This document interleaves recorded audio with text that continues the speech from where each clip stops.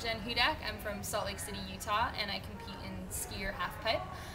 This last winter I won my first X Games gold medal, and then followed it up a month and a half later with another X Games win in Europe. So, pretty good season.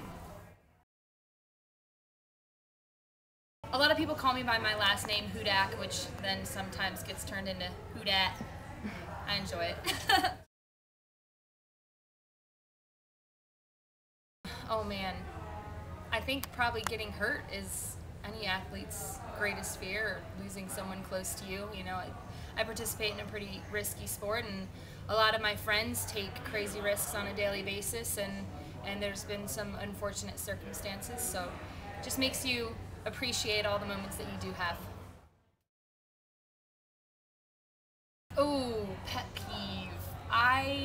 I get really annoyed at bad drivers, like when people don't use their turn signal. That frustrates me. And I'm also really OCD about how you put dishes in the dishwasher. So my roommates, I kind of feel bad for them.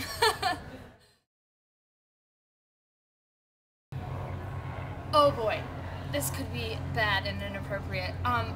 Under Armour makes a thong that is amazingly comfortable to work out in. Sorry, people, that's too much information, but yeah, my butt takes up enough space, so the less underwear, the better.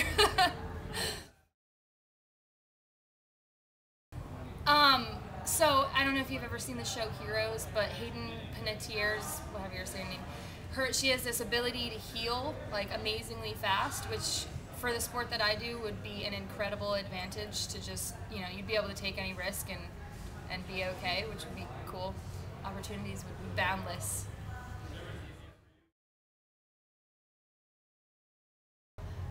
I'm studying psychology and business at the University of Utah and try to take classes over the summer to supplement the ski career. And I can make 3 loops with my tongue. I don't know if the camera can get it, but... Can you get that? Oh my gosh. Did you get that? I might have to take a picture of that.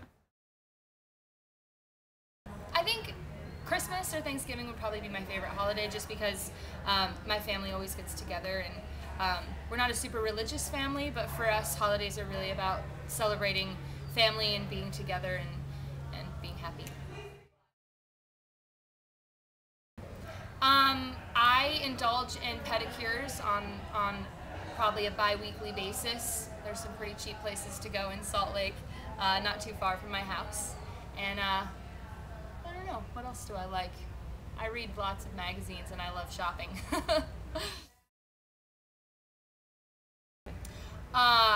Probably 900s in the pipe, or the occasional 1080.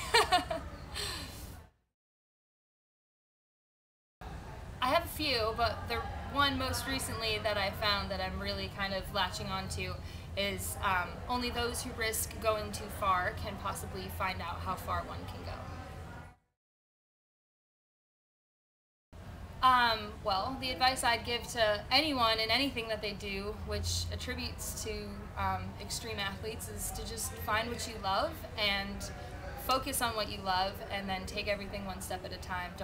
Don't get too overwhelmed with you know, your ultimate goal, and be proud and celebrate your small accomplishments every day.